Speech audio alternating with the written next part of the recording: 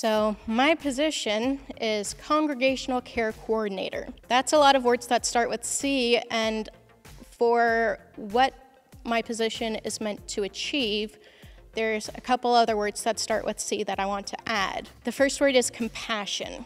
Compassion is feeling sympathy or concern for others and feeling a need to act on it. And I think that's one of the vital components of congregational care, is the understanding that we all have our challenges, we all face difficulties in this life, and if we can come alongside each other and provide support, that makes us all stronger in the end. So I really think that a major component of congregational care is showing compassion to one another.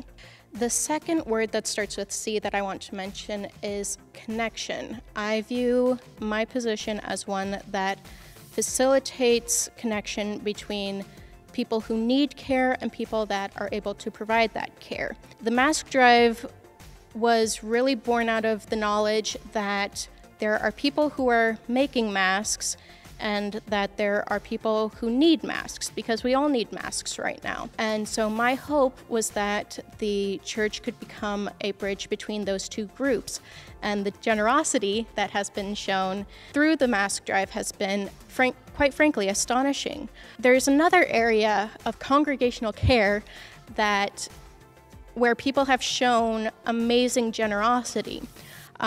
When the quarantine first started, we formed a team made up of deacons and other volunteers that were ready, willing, and able to deliver essential items to those that would not be able to leave their homes. We had so many people respond so quickly saying that they wanted to help, but we haven't had very many people require those services, which has been kind of wonderful to see, to know that there is such generosity and there is such willingness to say, yes, I can help. And it's truly been a blessing to see that.